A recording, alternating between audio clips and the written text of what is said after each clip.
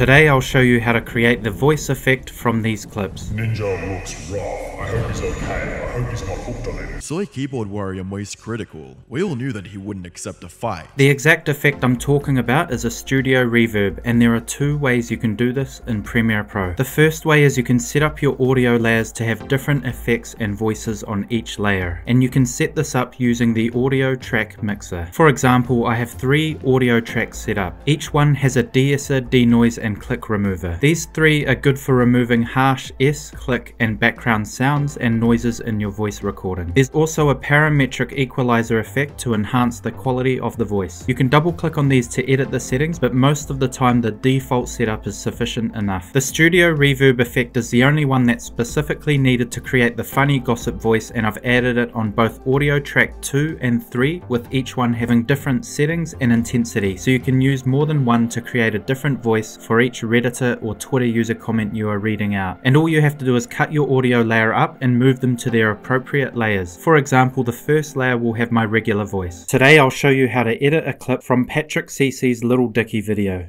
The second layer will have a voice mimicking a tweet or comment from someone that I'm reading out. Today I'll show you how to edit a clip from Patrick CC's Little Dicky video. And the second layer will use the voice for a third comment or person that I'm mimicking. Today I'll show you how to edit a clip from Patrick CC's Little Dicky video, so you can mimic a back and forth conversation between 2 other people or comments and replies to each other. The second way you can do this is you can edit the essential sound settings of a specific clip. If you scroll down to Creative on the Essential Sound panel and select Reverb and change it to Auditorium or any other preset that you prefer, and play around with the amount until you are happy with it. You can also save this as a preset. I don't really like this method since it doesn't flow smoothly between side-by-side clips. Today I'll show you how to edit a clip from Patrick CC's Little Dicky video. Either way, you have 2 ways to do this. Do what works for you. It's useful for drama or commentary videos where you are reading out tweets and comments from other people. Thanks for watching. See you next time.